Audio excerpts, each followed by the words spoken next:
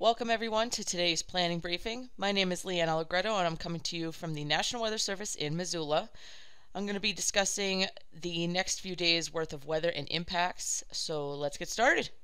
The main points for next couple of days, at least through Tuesday, we're expecting rain below 5,500 feet and light snow above 5,500 feet through Tuesday, and I'll show you why. There's a pretty unseasonably cold dome of air making its way into the Northern Rockies beginning tonight, and as I record this it's Sunday, so that should last through Tuesday. However, the unseasonably cool temperatures will be felt all Monday and all of Tuesday, even going into a little bit on Wednesday. We're expecting unsettled conditions through Wednesday, including thunderstorms in the afternoon and evening, and lo and behold, we get a break on Thursday, one whole day. And then slightly drier with warming temperatures during this time frame. And then thunderstorms return to the forecast Friday into next weekend. So here's our weather threat matrix and what we're looking at. As far as impacts and threat levels, you can see most of Monday, Tuesday, Wednesday, and Friday are low threats for a variety of things. Thunderstorms, wind, snow at passes, snow in the higher terrain. Thunderstorms on Wednesday, we get that one-day break on Thursday, and then we're back to thunderstorms on Friday.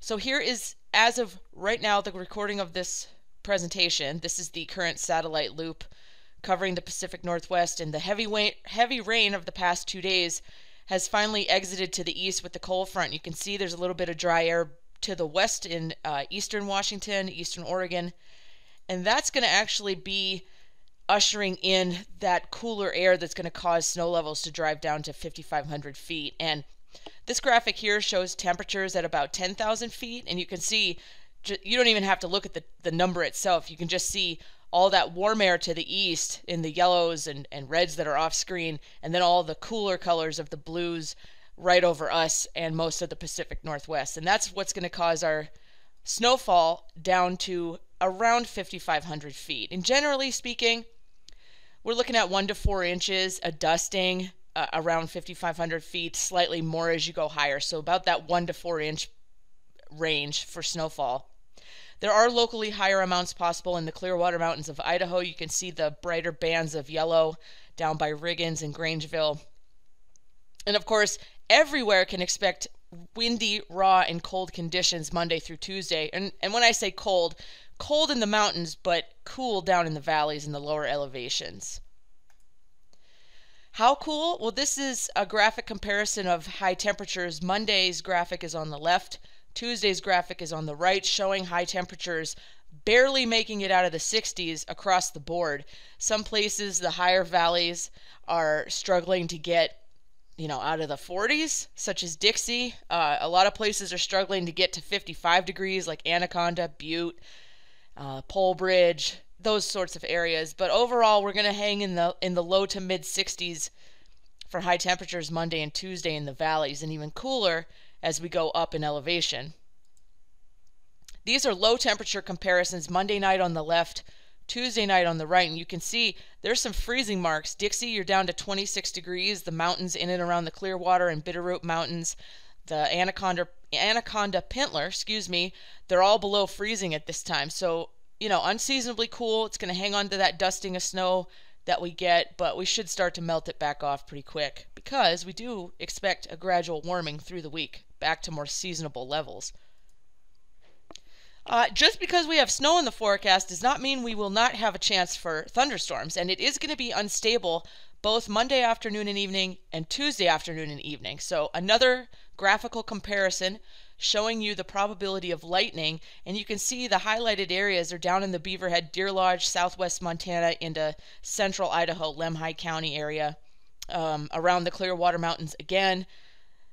Both of those areas have a chance to see some lightning out of thunderstorms that develop in the afternoon and evening, and it's overall just a generally unstable pattern.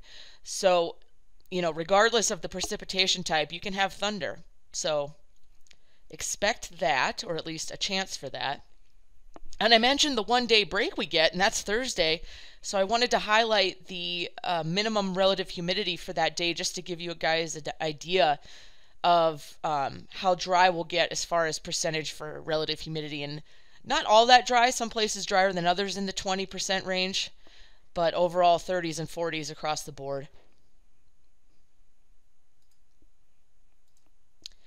So this is a graphic showing the break on Thursday, as you're seeing, and then the redevelopment of unstable conditions on Friday afternoon. And you can see the green that blossoms across southwest Montana, central Montana, and central Idaho on the Friday afternoon and Friday evening time period right there. And, we're just looking at a return of a low pressure system driving instability and moisture into the form of thunderstorms. So we'll remain seasonable in temperatures, but we will start to see that threat return. How do we look going out 6 to 10 days? Well, we stay above average, or above normal chances for above average precipitation, but we're right in the equal chances or near normal for the 6 to 10 day temperature outlook.